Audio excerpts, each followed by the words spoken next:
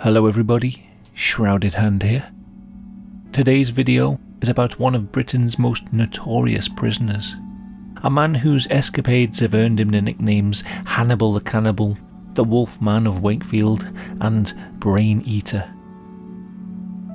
Despite his terrible crimes, as you will see, the details of his own imprisonment might be the most disturbing thing about this case. This is the true story of Robert John Maudsley. Robert Maudsley's early life is similar to a lot of other serial killers. Severe abuse in early childhood seems to have contributed to his murderous tendencies in later life. Born in 1953 in Liverpool, he spent his earliest years in a Catholic orphanage called Nazareth House. When he was 8, his parents took him back into their home, and it was here that he was subjected to a daily barrage of physical and sexual abuse. The abuse mostly came from his father, although Maudsley claims that it was almost always encouraged and instigated by his mother. As the youngest child in the house, he received the worst of the beatings. When asked about his childhood, Maudsley would later recall, "All I remember is the beatings. Once I was locked in a room for 6 months and my father only opened the door to come in to beat me 4 to 6 times a day. He used to hit me with sticks or rods, and once he bust an air rifle over my back." A year after moving back in with his parents, Robert Maudsley was taken out of the family home and put into the foster care system. At the age of 16, he ran away to London. Alone and mentally disturbed in an unfamiliar city, he became homeless and addicted to drugs. To fund his drug habit, he began prostituting himself. His work as a prostitute led to further abuse at the hands of older men. A bloodthirsty resentment was growing inside him, and his mental health spiraled out of control. In the following few years, he would attempt to take his own life at least 3 times, and was once admitted to a psychiatric hospital after taking an overdose. By the age of 21, the urge to commit acts of violence had solidified in his mind. On the 13th of March 1974, Robert Maudsley left his home carrying a knife in his pocket. In his own words, he says, "I went to the West End area. I went there to hurt someone.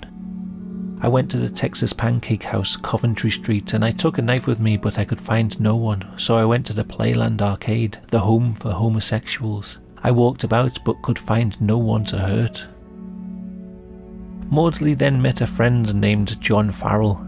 Farrell invited Maudsley back to his place, and they both went back to his house at Wood Green.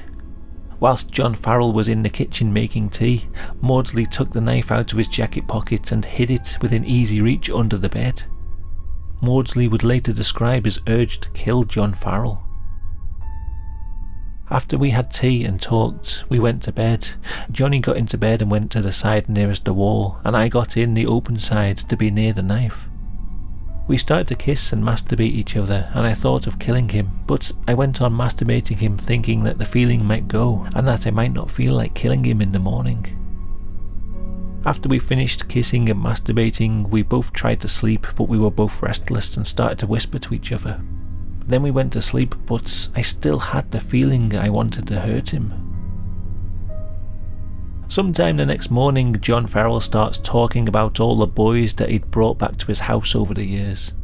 He pulls out a suitcase stuffed with Polaroid photographs of his various conquests, and he places it on the bed. As Maudsley is looking through these photographs, a strange feeling comes over him. He rushes at Farrell and stabs him in the chest. John Farrell makes a mad dash for the exit, but he trips over an armchair and bangs his head. As he lies on the floor, Maudsley stands over him and stabs him several more times in the side of the neck. With Farrell dead, Maudsley washed his hands in the upstairs bathroom and left the house.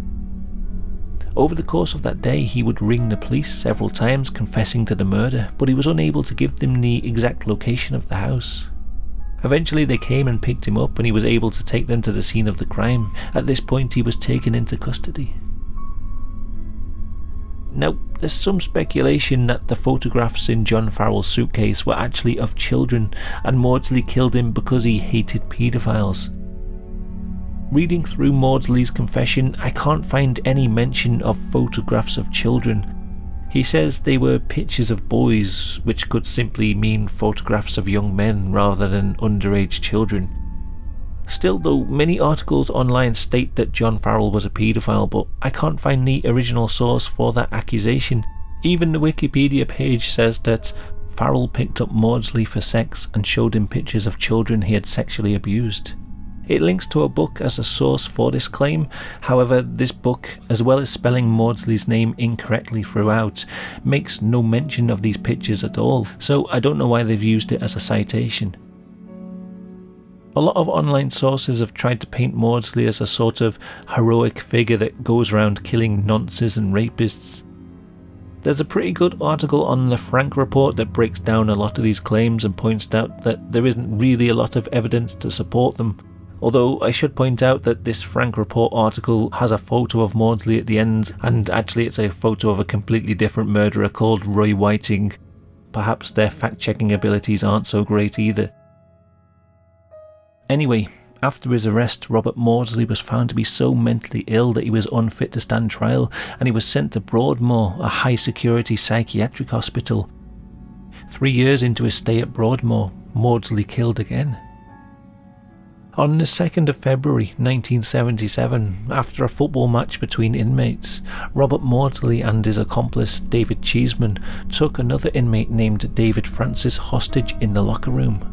When nurses tried to enter, they found that Maudsley had barricaded the doors. As with the John Farrell murder, most articles online say that David Francis was a convicted child molester. I haven't been able to find any sources to confirm it for sure, but maybe there is some truth to it and I just can't find it. Over the following 9 hours, Maudsley and Cheeseman tortured David Francis. Nurses reported looking in through a window and seeing Francis tied to a chair whilst Maudsley kicked him in the stomach over and over. What other tortures they subjected him to isn't widely reported. One book suggests that they started electrocuting him. Other reports say that nurses heard David Francis begging to be killed.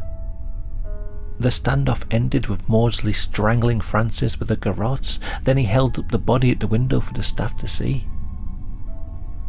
Now this leads us on to another bit of Robert Maudsley lore that's often repeated online but might not be completely true. The most common version of this story is that when the guards eventually broke down the door, they found David Francis's body with its skull cracked open like an egg with a spoon jutting out of the wound.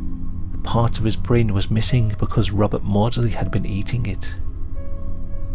In Jeffrey Wansel's book Pure Evil, he says that, in reality, Maudsley did not eat any part of his victims' brains. One prison officer who worked with him explained that Maudsley had in fact made a makeshift weapon by splitting a plastic spoon in half to create a rough-pointed weapon. He then killed his fellow Broadmoor inmate by ramming it into his victim's ear, penetrating the brain. Inevitably, the plastic spoon blade was covered in gore, which was alleged to be his brains. Whilst this is a pretty horrific account, it is a far cry from the cannibalistic story that usually does the rounds. After killing David Francis, Robert Maudsley was transferred to Wakefield Prison. The following year he committed his most brazen killings. On the 29th of July 1978, Maudsley invited another inmate named Solney Darwood into his cell. He wrapped a garrote around Darwood's neck and began strangling him. As he lay choking on the ground, Maudsley stabbed him in the throat with a makeshift knife. When Darwood was dead, Maudsley hid the body under his bed, washed his hands and tried to invite other prisoners into his cell. When nobody took the invitation, he walked down the wing and into the cell of another prisoner named William Roberts. He started hacking at Roberts' skull with his makeshift knife, then smashed his head against the wall until he stopped moving. Although William Roberts wasn't killed outright, his wounds were so severe that he died in hospital 18 hours later. When he'd finished his attacks, Robert Maudsley walked up to the guard's desk, placed the bloody knife on the counter, and calmly told them that the next roll call would be short 2 people. The crimes of these last 2 victims are often cited to bolster the idea that Maudsley was only killing people that he thought deserved it. Solney Darwood is reported as being in prison for murdering his wife, William Roberts for molesting a 4-year-old girl. This book gives a bit more information on their crimes, which seems to corroborate this information. Although this is the book that spells Maudsley's name wrong, the details of these crimes seem detailed enough to be legit.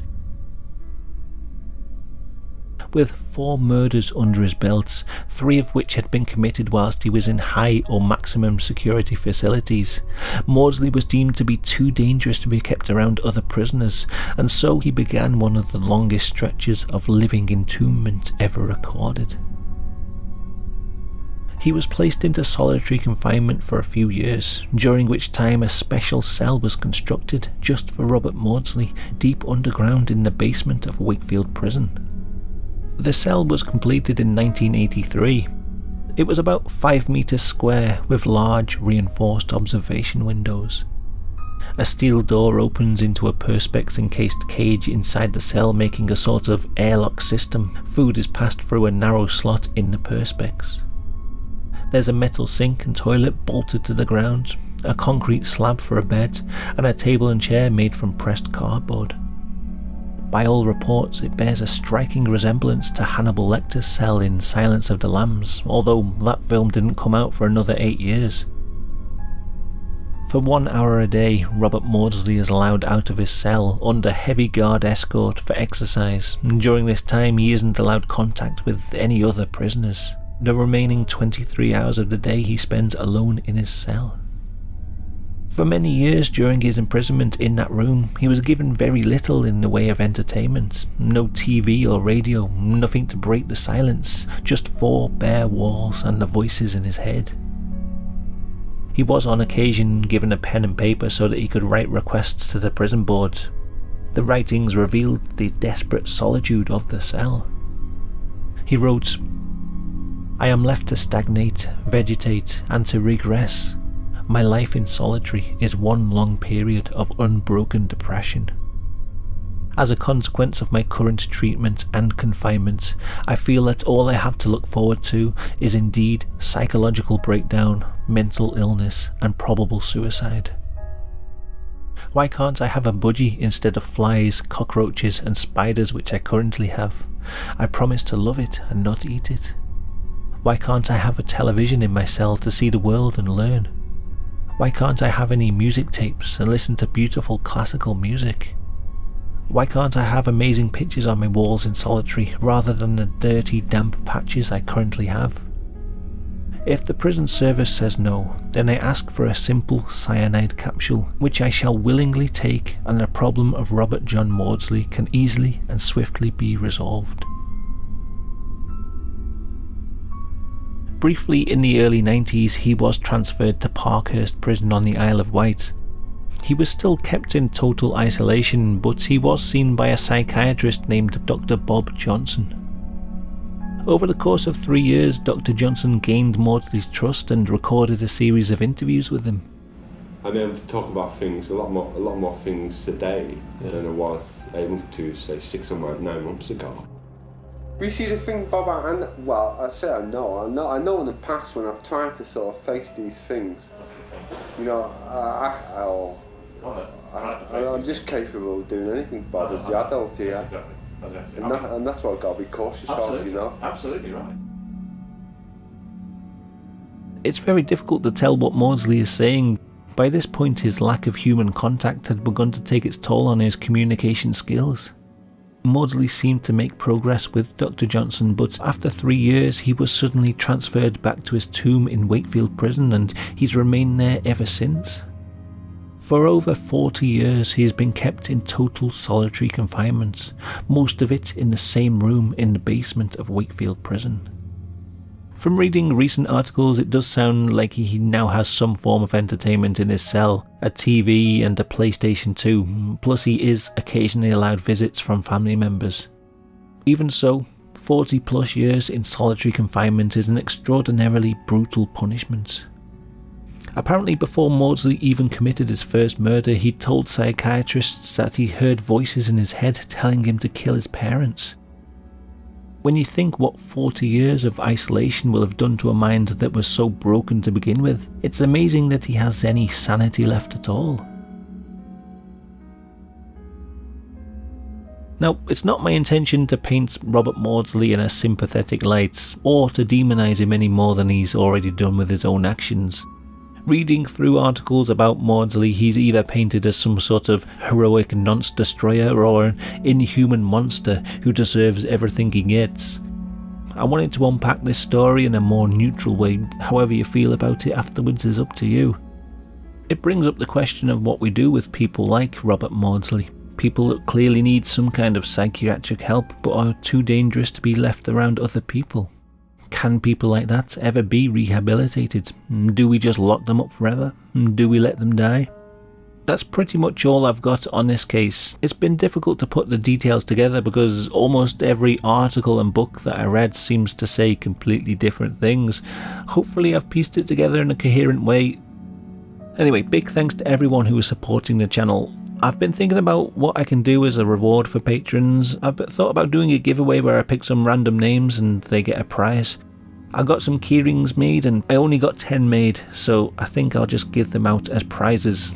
I'll pick 3 winners in this video, 3 in the next, and so on. Once I run out of keyrings, I'll have to think of something else to give away. I'll throw in some stickers and a little drawing by me. I know it's nothing too amazing, but it's just a bit of fun. Right, here we go, let's do a giveaway. I've got every active patron's name in here, hopefully. I'm gonna pick 3 of them at random. If I get the same name twice, I'm gonna pick again. But the first 3 people that come up will get this amazing prize. Alright, let's see. Okay, James Blandford, you are the first winner. Let's pick another. Michael Pritchard Jr. Congratulations to you. And the third name, D. Griever. Congratulations. I'm sure you are absolutely thrilled. So there we go. Congratulations to those people. Thank you for watching. Until next time, goodbye.